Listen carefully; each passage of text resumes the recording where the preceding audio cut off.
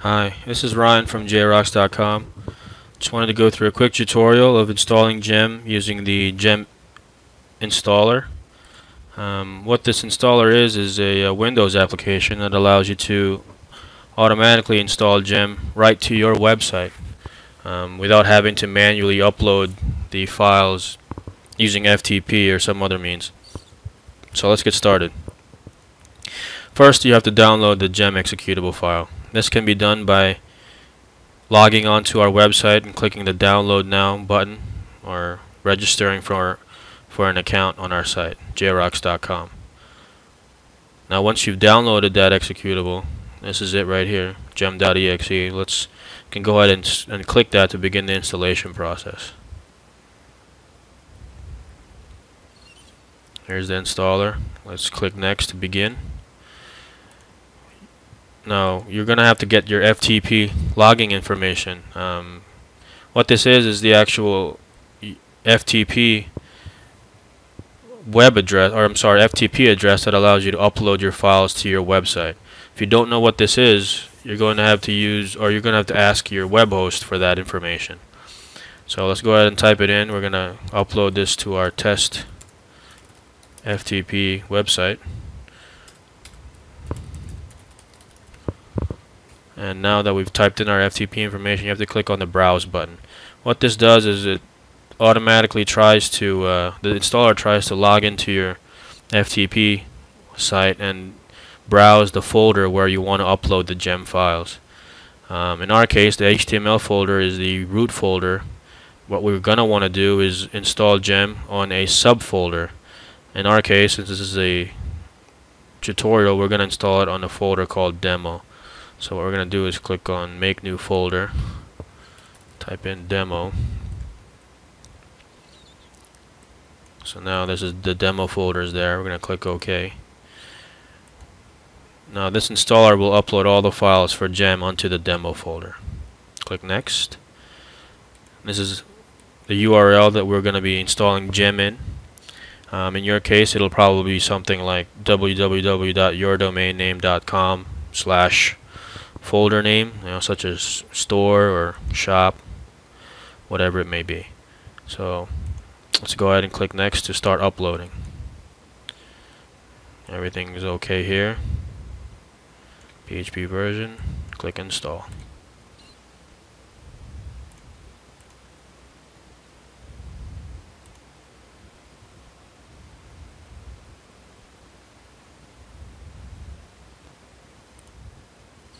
Okay, now the installer's finished uploading the JEM files. We're going to go ahead and click Finish, and this will automatically open a browser window to continue the installation on the web-based part. So click Finish.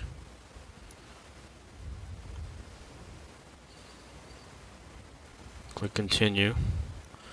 Agree to the end user license agreement. Click Continue. Here now we're in the checking system requirements page. JEM tries to automatically check the requirements for installing JEM on your site. So it'll go through a checklist here. So just make sure they're all green. The installer already uploads all the files in binary format, so you don't have to worry about that. But if you upload the files manually, you're going to have to make sure that you upload it in binary format. Here in the installation code area, this is the installation code you should have received when you first download JEM from our website. So let's type that in. Database information. Now JEM does not automatically create the database for you. You will have to manually create that using PHP MyAdmin or your web hosting control panel's database management tool. You're going to have to get the database server name, the database name, as well as the username and password to access the database. One thing to keep in mind is you have to make sure you've set permissions for the username to access the database, so that it will automatically be able to create all the database tables, as well as install JEM for you. So let's go ahead and type in that database information here. The database name we've done is just demo, and also the username is demo. Password is demo pass. Okay, now we're in the file paths area. JEM tries to automatically look for, automatically try to detect your folder path as well as your domain name. In our case, we're going to be installing this software on a test site, so it's not going to be a www subdomain. It's going to be a different one for our test. So let's type that in, and now we're on the enter admin information. You can enter your first and last name here as well as your administrative email address. You also have an option to click on this checkbox here to send the username and password to the email address you've given there. So let's go ahead and click continue to finish up the installation. Okay, here we go. Looks like the installation was a success. JEM's been able to install all the tables and configure your site. Now just keep in mind the username and password given here.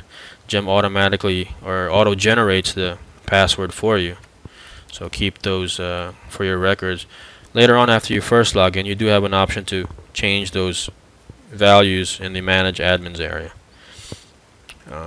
One last thing here is make sure you go through the post installation notes, delete the install folder, and also change the images folders and images subfolders to the correct permissions if you want to upload things such as photos for your products, things like that.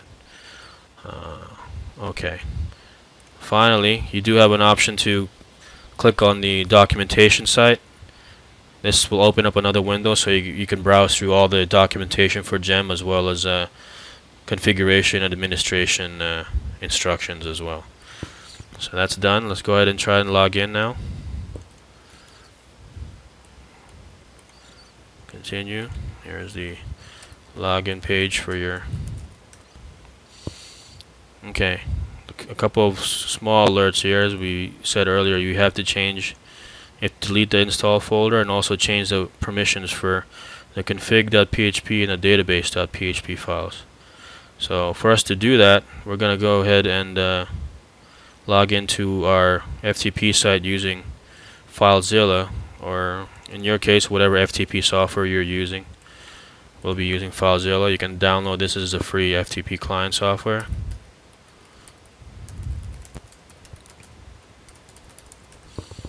Okay, now we're going ahead and delete the install folder first. Let's install.